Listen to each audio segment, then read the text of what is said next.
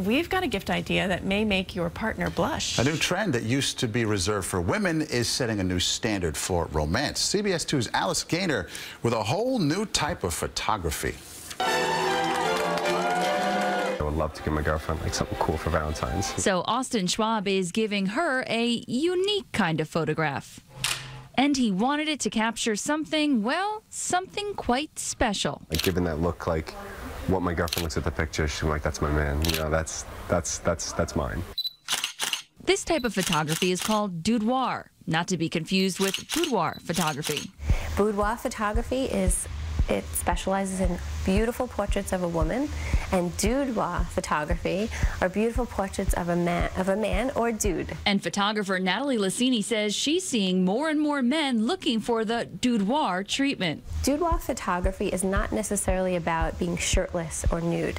For us, a very classic timeless portrait could be a man in a three-piece suit.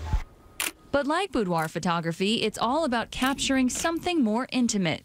We do start with more clothing, and then we start to possibly unveil layer by layer. Ron Talarcio says these kinds of pictures are common in his work as a fitness model. I've heard of boudoir for women, but I didn't know that there was a Dudeoir version of it.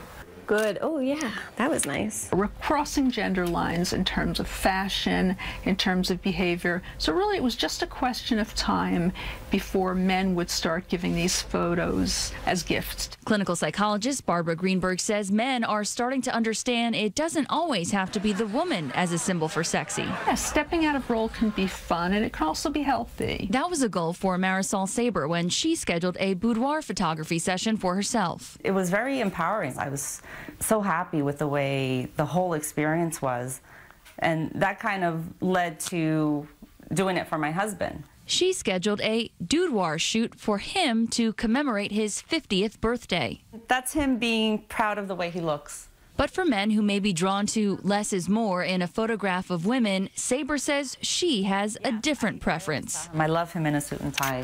It is very sexy.